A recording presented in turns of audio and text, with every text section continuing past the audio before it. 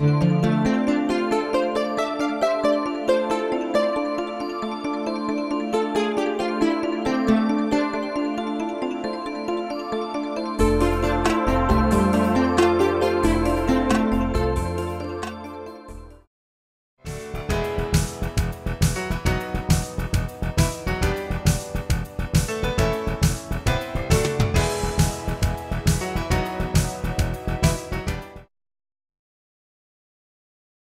afternoon, everybody. Am I live? Can you hear me? Great. My name is Fred Durr, and I'm the chairman of the Startups, which is the South Tampa Bay Area Transportation Partnerships. And of course, we're affiliated with the Manatee Chamber and have been for a good many years. And our mission in life is to support and encourage our elected officials to fund transportation projects. That's what we're all about.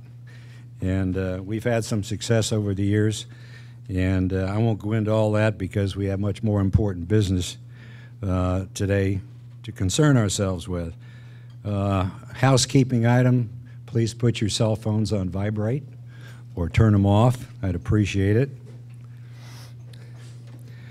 I think we should start with a pledge to the flag, and I'm looking for the flag. There it is. So if you'd rise, please.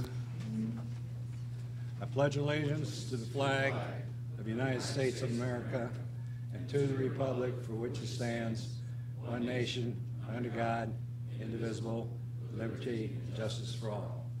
Thank you. Please be seated. It's my pleasure to make an introduction to our new Secretary of Transportation. I say new, it's been since January, but that's new to me because I haven't really had a chance to meet Jim Boxold face-to-face. But Governor Rick Scott appointed Jim as Secretary of the Florida Department of Transportation in January of this past year, January 2015. And of course, as most of you know, he replaces outgoing Secretary Anath Prasad, who we have seen from time to time at our meetings here in Sarasota. Jim served as Chief of Staff of the Florida Department of Transportation since July 2013. Previously, he served as Director of Cabinet of Affairs for the Florida Commission of Agriculture, and I guess that would be Adam Putnam, from 2003 to 2013. He also served as Deputy Director of Cabinet Affairs for Governor Jeb Bush from 2001 to 2002. And prior to that, Jim served as Legislative Affairs Director for Congressman Porter Goss, who many of you know, from 1995 to 2001. Jim is a native of Florida. He holds a BA degree in political science from the George Washington University. On Jim's appointment as Secretary, Governor Scott said, Jim will bring passion, energy, and experience to our mission of making Florida the premier destination for jobs. I'm grateful for Secretary Prasad's service, and I'm confident Jim is the best person to carry on his commitment to excellence in improving our state's infrastructure in the years ahead. And then Governor Scott went on to say, during Jim's time as Chief of Staff of the Florida Department of Transportation, we've accomplished a lot to meet our transportation needs for Florida families, visitors, and businesses. This year, we made a historic investment of over $10 billion for transportation, and FDOT's 5-year plan will invest nearly $41 billion in our state's transportation system. It is now my great pleasure to introduce to you our Florida Secretary of Transportation, Jim Boxold.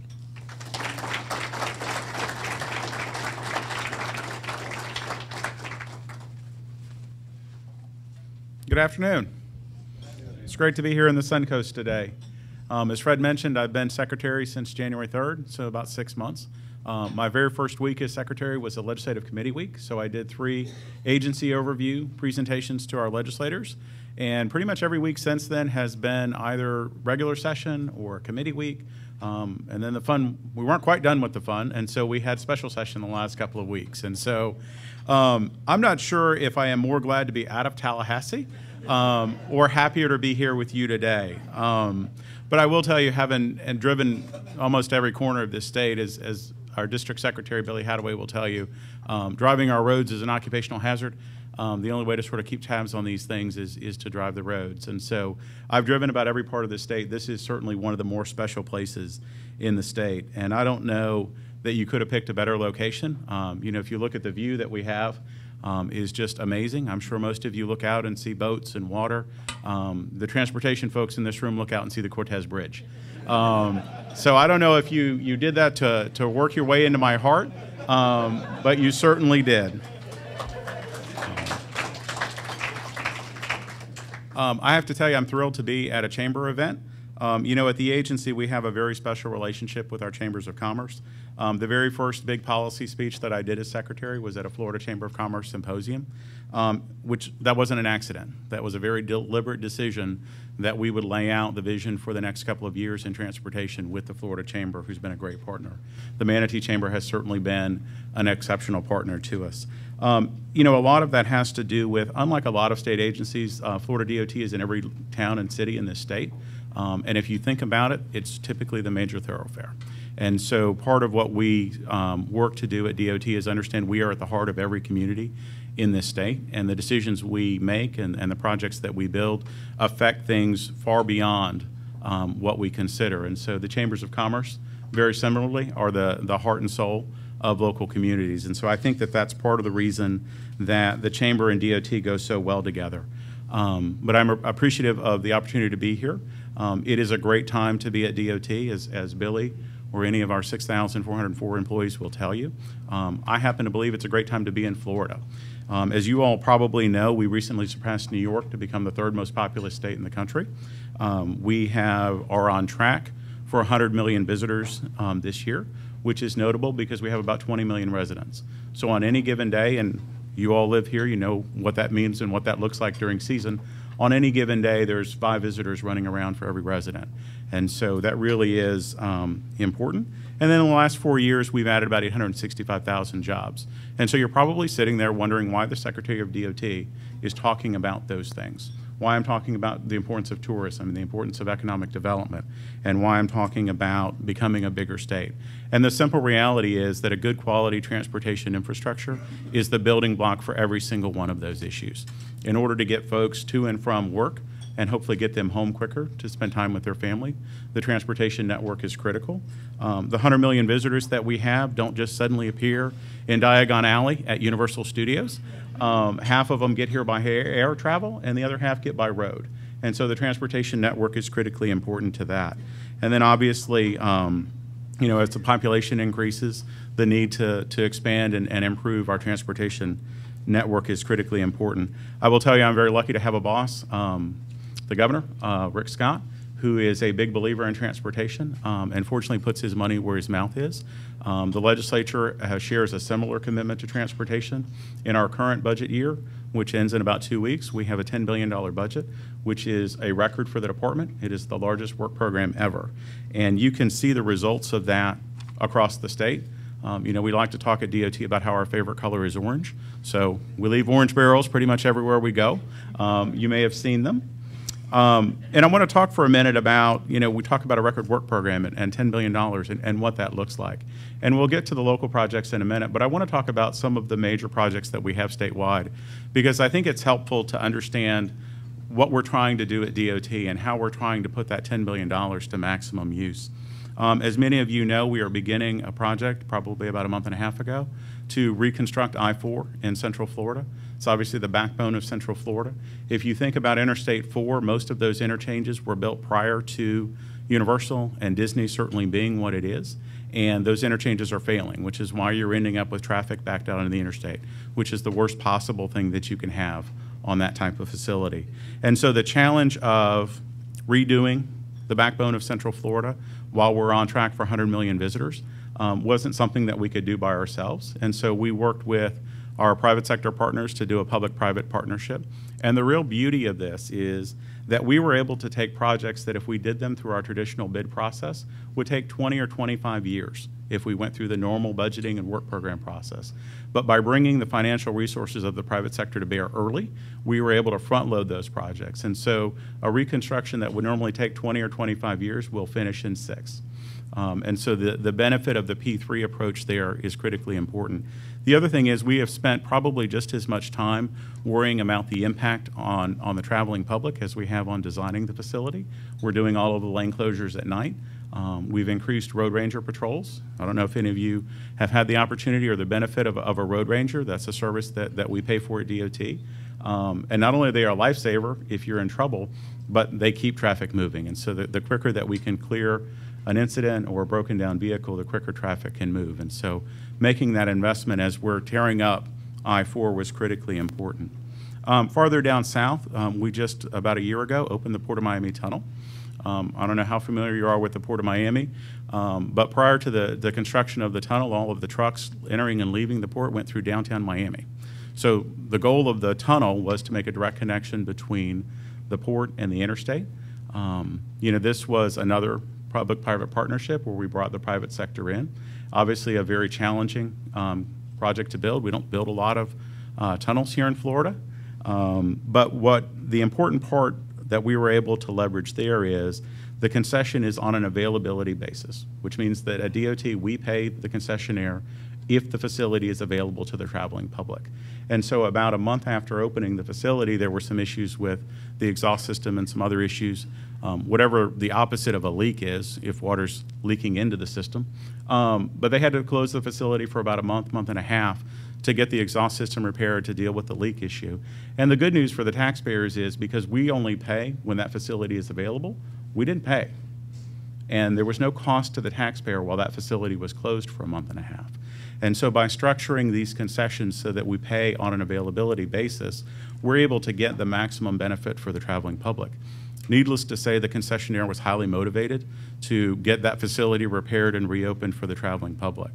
And so if you look back at why we built the tunnel in the first place, which was to improve the traffic and the truck traffic in and out of the port, here we are a year later, and if you look back, what we found is that 80% of the trucks that were going in and out of the port are no longer going through downtown Miami. They're using the tunnel, they're directly connecting to the interstate, and they're going on their way. So we talk an awful lot about livable communities. Think about the difference of 80% of the truck traffic not being on the downtown Miami streets. And so, sort of like a lot of things in transportation, if it's not a problem, most people probably don't notice it. As that year has gone by and more trucks were taking advantage of the tunnel, folks probably forgot what it was like about a year and a half ago. They had an incident where somebody took a cop car for a joyride, crashed into the tunnel. They had to close it. It was closed for about 24 hours. All of those trucks ended up back in downtown Miami. And people were reminded real quick what 80% of the trucks coming in and out of Port of Miami looks like.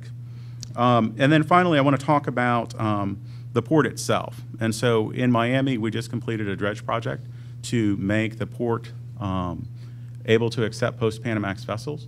When Governor Scott came to office, there was not a single port in the state of Florida that was deep enough to accept these deeper vessels.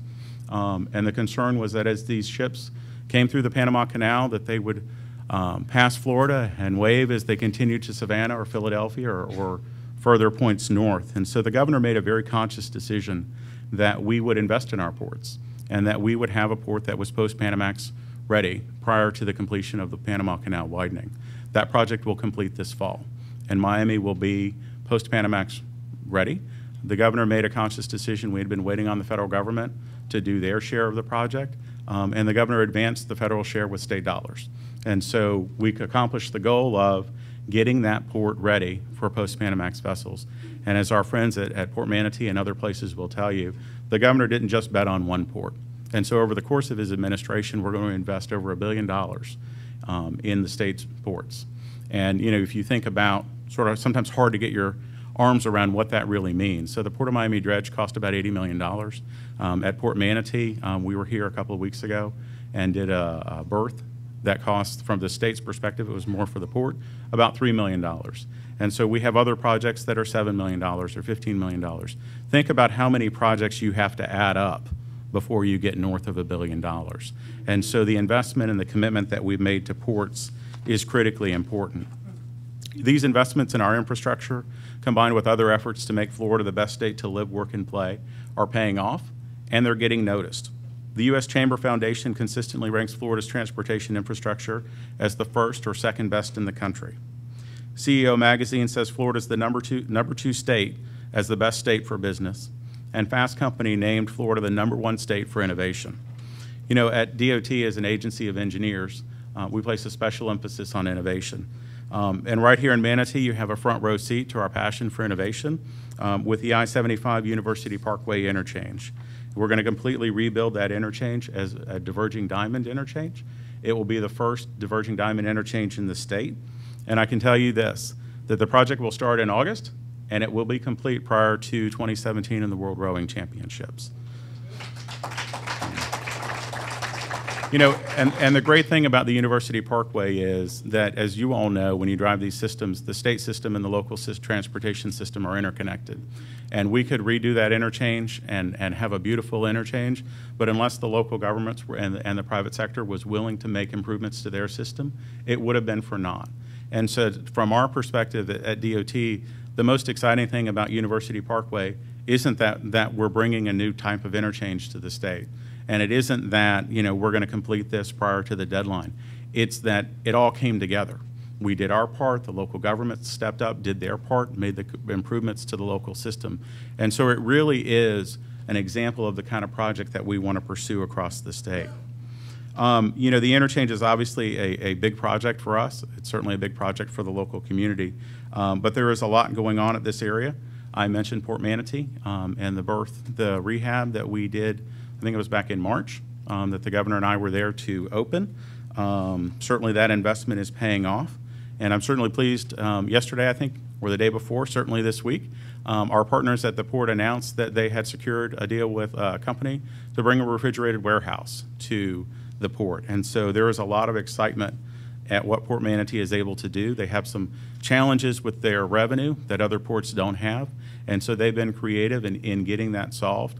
And we're right there with the port to make sure that these things happen. And so whenever you all at the port and the commission are ready to kick off the Logistec refrigerated warehouse, I hope that you'll have the governor and I down to celebrate the success. We're certainly proud to partner with you on that and other projects.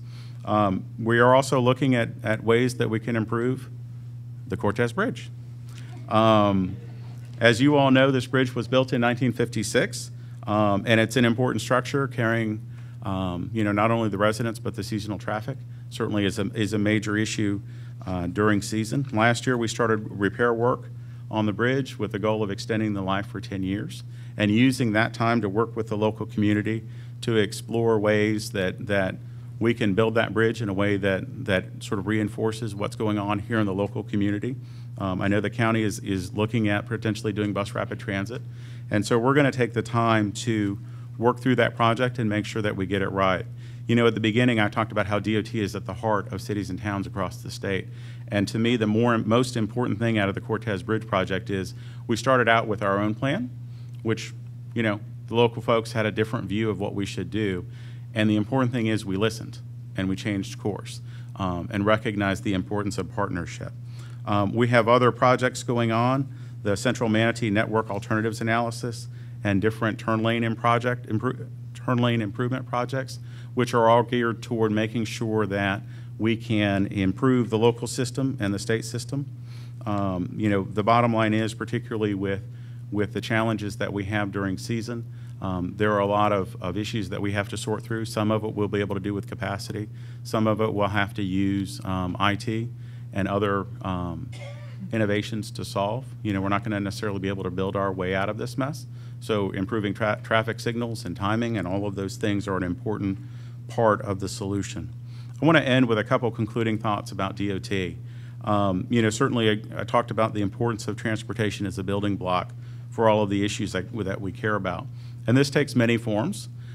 It means using the dollars we're required by statute to invest 1.5% of our project budget in landscaping. And typically what the department has done over years is clear the corridor, re-landscape the corridor. And so those dollars didn't go very far. And so the department has worked very diligently on what we call bold landscaping, with the notion that if we're required to spend these dollars on landscaping, we want them to have the biggest impact possible. So we cluster them at major interchanges and other areas where the traveling public and the visitors can see it. Certainly that is now worked its way up to this part of the state, but those projects really started in Miami and South Florida and Central Florida. And so if you've driven on 95 or 595 in Fort Lauderdale, or some of the interchanges in Central Florida, and all of a sudden you've come up on palm trees and just a major impression, that's the goal of the program, which is when folks come out of the Orlando airport and they get to that first interchange, they see palm trees and they see lush plants, and in their minds, that's Florida. And so we recognize that at DOT we have an important role in what we do in reinforcing these larger things. It also means working with local governments to explore additional transit alternatives where they make sense. I will tell you there is always more that we could do on transit, but the department is very proud of our record on transit. There are two major commuter rail lines in the state, Sunrail in Central Florida and Tri-Rail down in South Florida. Sunrail we built and operate for the first 7 years, at which point the local governments will assume management of it. Tri-Rail we continue to invest probably about $30 million a year. So if those are the two major commuter rails in the state, the department is heavily involved in both. There's a variety of other transit that we partner in across the state. And certainly from the department's perspective, having learned some lessons from Tri-Rail and Sunrail, as long as there's a local commitment for the long-term operation and maintenance of that facility, the department can come forward and help with the capital cost. Building things is what we do best. Operating a commuter rail line is not necessarily our normal day job, but we're certainly happy to be important partners with the local governments. It also means recognizing that the roads that we build and design have to be safe for all of the users of those roads. The department has placed a special emphasis on bicycle and pedestrian safety. Actually, the department's champion on these issues, Billy Hadaway, is here, and we have adopted the Complete Streets policy. And in very simple terms, that means that we treat all of our road users with equal rights, make sure that we're designing and building and operating these roads so that whether you're on your feet, walking or jogging, or you're riding a bicycle, or you're in a car, that these roads are safe and that they get you where you're going efficiently. So I've talked a lot about DOT and what we do, but I also hope that you heard what I kept repeating, which is the importance of partnerships. All of the things that we're doing across the state with this $10 billion, we didn't do all by ourselves. So if you look at all of the modes of transportation in the state, the only two that are under the exclusive control of Florida DOT are the state roads and bridges. The ports are independently operated, whether it's a local government or some other form of operation. The airports are independent corporations. Transit obviously is different. And so all of the investments that we make and all of the things that we're trying to do, none of them work without good partners. And so that's why I'm excited that my first post-session trip was here in Manatee, because I think it's a great example of that partnership in action and what can happen when the department works with our local government partners and our private sector partners to deliver these projects. So I want to thank you for that partnership. I want to thank you for the opportunity to be here today. They have asked me to do a question and answer session. I have brought an in-person phone a friend with Billy Hadaway. I have only been secretary for 6 months, so if we're going to play Stump the Secretary, I figured I would bring a friend, because there is still an awful lot about the department that I have yet to learn. But I appreciate the opportunity to be here and certainly happy to take your questions as soon as Billy gets up here to help me out.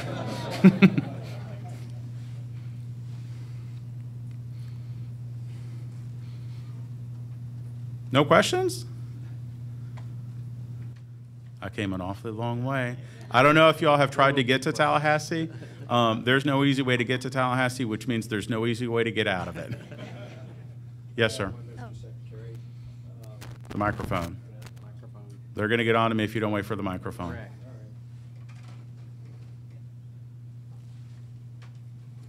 Fred.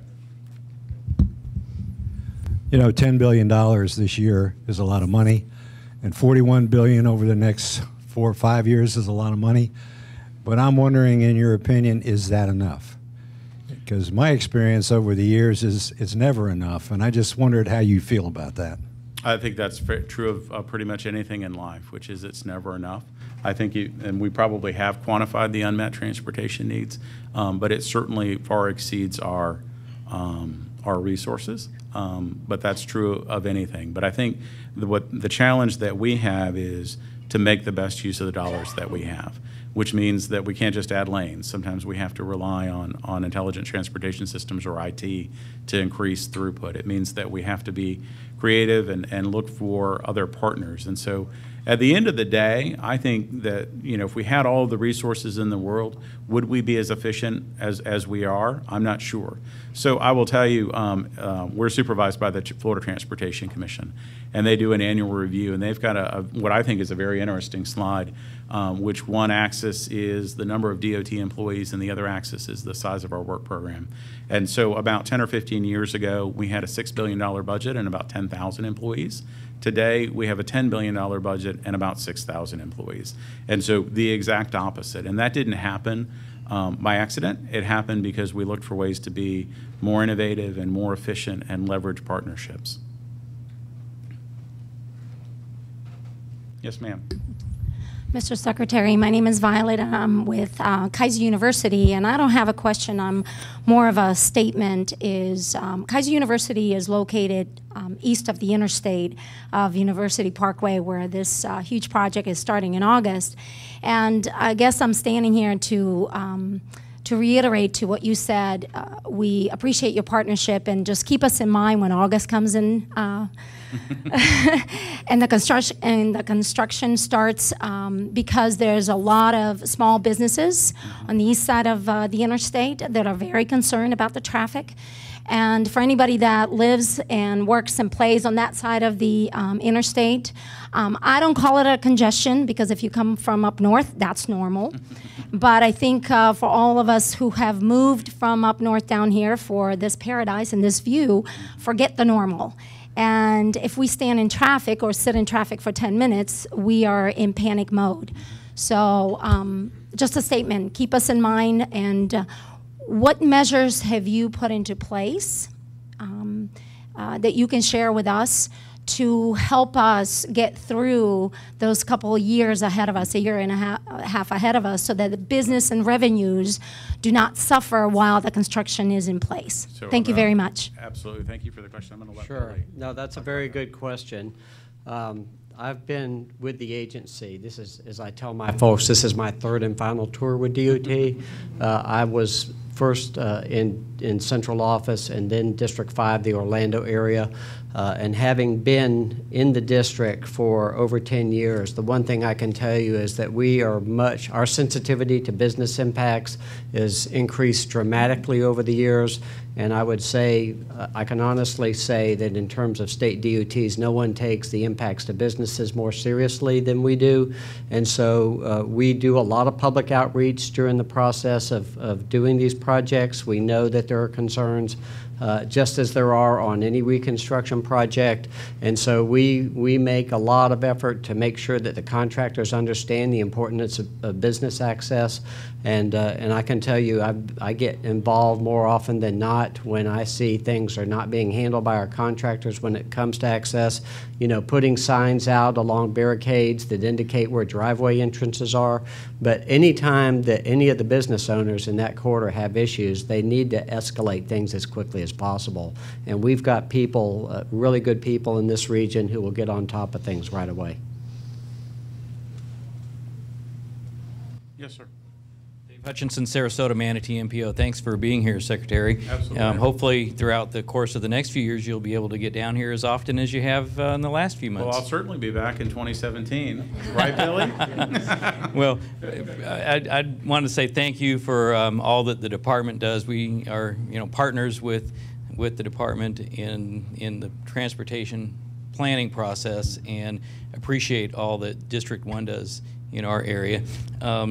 First, a comment that don't let the Transportation Commission let you get spread too thin. As you keep doing more projects, you might need more people occasionally. So the second item is, could you comment on the status of the congressional transportation authorization and what we can look forward to in the future? I know that we're lucky in Florida in that we are not as heavily reliant on federal funding for our transportation improvements as some states are. That's a great question, and I appreciate it. And Dale, you'll have heard some of this already. But I think I'm going to start with the last comment that you made, which is that we're not as reliant on the federal government as other states. So in Florida, the revenues that go into the state trust fund comprise about 75% of our budget, which means that we only get about 25% of our budget from the federal government, and that has been going down over time. I have counterparts across the country that are 70 or 80 or 90 and sometimes more reliant on federal funding. And so the sort of funding dysfunction that's going on in D.C. the last couple of years, while it's of serious concern to the department, it is an issue that at 25% we can manage. I've got counterparts that when they do a 2-month extension or a 3-month extension, start planning layoffs and start planning closing down not only projects but different functions of the DOT.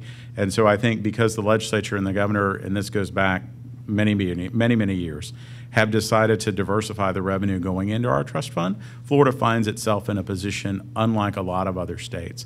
And Billy will tell you that across the country, DOT is regarded as a national leader for the way that we build projects and different innovations that we pursue. But we are also an outlier in terms of how much of our budget is state funded. The federal trust fund is funded entirely by the federal gas tax. Here in Florida, we receive gas tax funds, we receive motor vehicle registration fees, and until this year we received documentary stamp taxes not from Amendment 1, but that are now going to fund Amendment 1. And so we've received additional motor vehicle registration fees to plug that hole. But I think it is a great story. I started talking about how Florida had a great story to tell in the transportation world, and I wasn't going to bore you all with the our DOT world, but in the transportation world, Florida DOT is in a better position than most of our counterparts, not only on funding but what we're able to do. So thank you for the question. Yes, sir.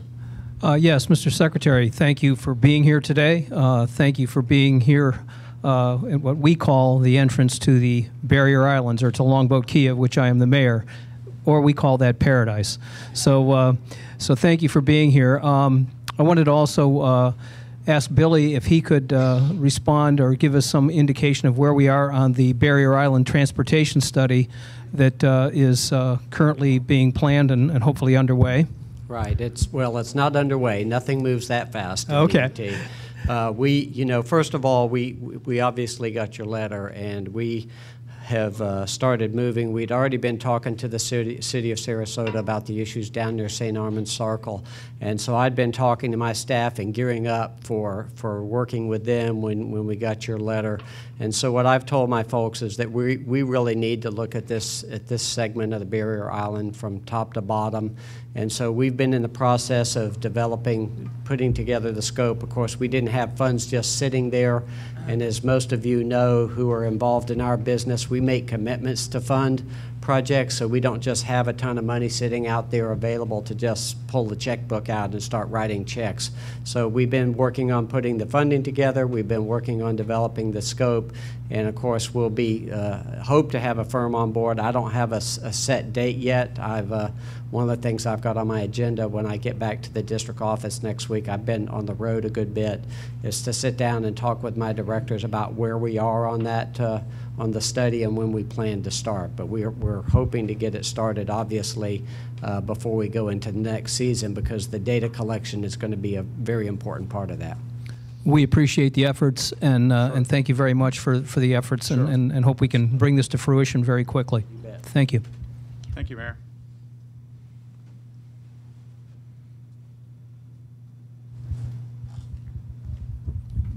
Mr. Secretary, I'd like to reiterate everybody's, the fact that you're down here and taking an active role. And this question is probably directed at Billy. He probably may have some You're more. a very popular man. Yeah. This is a good thing. I was trying to help you out. But anyway, Michael Gallen just took over Neil Spiritus' job probably about the same time that, Mr. Secretary, you came into being. And you mentioned that the Central Manatee study that was out there. Could you give us an update on that? And then second question is, in terms of the landscaping and median in front of University of South Florida, those are two near and dear projects to me. Could you give us an update on what's going on relative to that? Well, the network study is underway. Where it is in the process, I couldn't really answer, but I'll certainly get back in touch with you, and I'll provide information to Michael so he can distribute it to the attendees here. In terms of the landscaping, we've been working with USF on that corridor for some time, and again, I don't know the specifics today of what's going on with the landscaping out there, but again, I will make sure we get back with you on that issue. Hi, Mr. Secretary. I'm Sherry Corey. I'm the Director of Neighborhood Services under Manatee County, the Board of County Commissioners. And I wanted to thank you for starting off by talking about jobs. Because I wanted to let you know you also talked about partnering on funds and local support, and I wanted to mention to you that please keep us in mind in the future as we continue to work with the Governor's Office, Enterprise Florida on job creation here.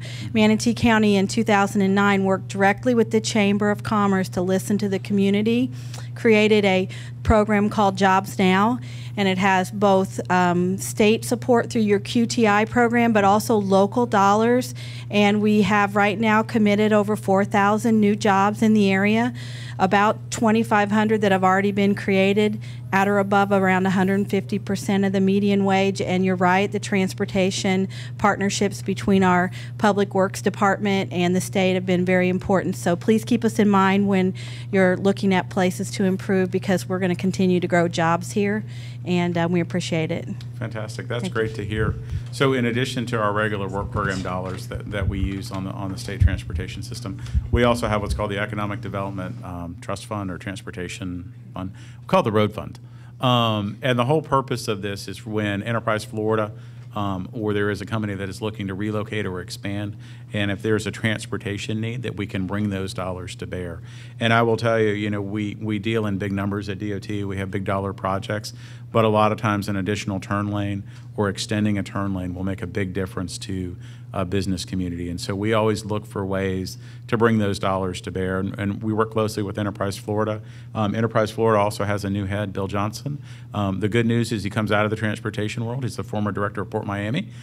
So not only does he know us very well, he knows our funding stream very well. I had lunch with him the other week, and he had many, many ideas of how he could bring DOT dollars to bear on the problems that he's dealing with at Enterprise Florida. And so we will always look for ways to be of assistance. I mean, I certainly recognize that while it may not be on the site selector list, the transportation infrastructure is one of the biggest and most critical decision points for a company that's looking to relocate or expand. Thank you. Commissioner. Betsy Benak, Chairman of the Board of County Commissioners, and I also want to thank you for being here. Thank you for the partnership. Most recently, yesterday, we entered into another part of the contract for the cold storage at Port Manatee, so I want to thank you for fast-tracking that, helping us to get that done, and which is a very important public-private partnership, bringing jobs to the area. But I'm thinking about this federal situation and where it's kind of a two-edged sword, where it's wonderful that we're able to kind of control our own destiny in the state of Florida. We also take more, I call them, they used to be called snowbirds, now they're called refugees, as they escape the cold of the north. And so we're constantly dealing with an influx of people that come here from out of state. And where we are able to take in bed taxes, none of that money is able to go to infrastructure, as we know. And it creates kind of a shortfall for us in infrastructure. Is any kind of thoughts that there might be a way, you talked about public-private partnerships, and I agree those are extremely important, but it's also important that somehow we do get enough of the federal revenue to be able to solve our issues that we have with this huge influx of tourism. Well, and I guess I'll start with a little bit of my personal story. So I'm a Florida native, so I'm not a refugee, but my parents were. And so my dad grew up in Massachusetts. My mom grew up in Miami. After they got married, they moved up to Massachusetts. She made it one winter, and then they sought refuge in South Florida. So while I happen to be a native Floridian, I certainly am part of that issue. I will tell you that those decisions are really more for the legislature. We tend to be pretty agnostic on where the money in the Transportation Trust Fund comes from. We're just focused on spending it wisely and delivering projects, but certainly recognize the importance of that issue. And I also want to thank you, Commissioner. I know that you are very good at making the long and dangerous trek to Tallahassee. I have seen you up there often and appreciate the time we have together. So, you know, it's not an easy place to get to, as Billy will tell you. We have a monthly management meeting that we hold in person in Tallahassee. But I do appreciate it. I certainly appreciate, you know, the partnership that we've had, not only with the commission and the port, but with you individually. And so thank you. We have one back here. You have to come up so we can see you. Hi. Hi. I'm Lisa Bean, employee here at the Seafood Shack. We welcome you, Secretary, and everybody here. Thank you for all joining us. I have a question, may not be an estate question, but do you foresee implementing any boating traffic transit? You mean like water taxis? Yes. So there are a couple that are actually in the budget that was just passed by the legislature, one up in Clearwater, and I know the Jacksonville Ferry. And so that's not typically something the department is involved in. I'm sorry? We don't typically initiate those. Yeah. But if there's an opportunity, you know, for me to pass that message along to my counterparts in state government that do, I'd be happy to. Certainly recognize, you know, that would be a good part of the solution to some of the seasonal issues here. And want to compliment you on this restaurant. I've never been here. Not only is it beautiful, and I complimented you on the view earlier, but it's just, it's fantastic. And so thank you for having me. Appreciate the hospitality. Although it might not directly affect this area, can you tell me if there is a future for high-speed rail in Florida? So the governor, when high-speed rail was last proposed, felt that was not the best decision for Florida, and we abandoned the high-speed rail project. DOT was actually going to be the one implementing that. There is a private sector company that's looking at building what meets the definition of high-speed rail between Miami and Orlando. You know, we look at the experience that California is having with its high-speed rail project, which is delayed and significantly over cost, which I think, you know, gives us some comfort that Florida made the right decision. But I am very interested in whether all aboard can actually pull off a Miami to Orlando high-speed rail, because I think it will inform the department and whether that's an option for the state going forward. So we'll have to see where that ends up. I appreciate you coming down today, Secretary. Just wanted to thank you for the road rangers. I had a blowout on I-4. Never heard of the road rangers, and they were there assisting, and it's just great. So thank you for that. Thank you. I don't know if I should tell this story. It's not that flattering. So I was driving on the turnpike, and I got on farther up the road past the service plaza than I had thought I was. And so I had about 8 miles left on my, miles remaining on the gauge, and was getting farther and farther down the road and not seeing the service plaza where I expected it. And so I was worried I'd have to call a road ranger.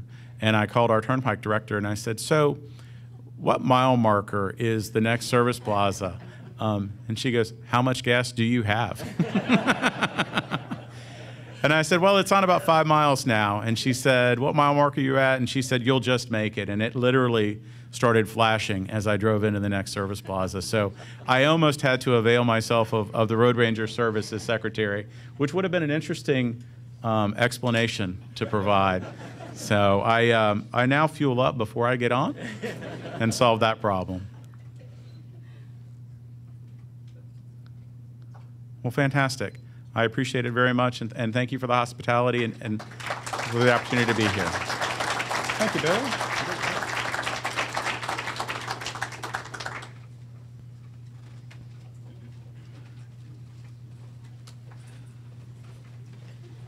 Well, I want to thank you all for coming. This concludes our meeting, and I hope you enjoyed the comments from our Secretary of Transportation. And hope you all have a good week, and look forward to seeing you soon.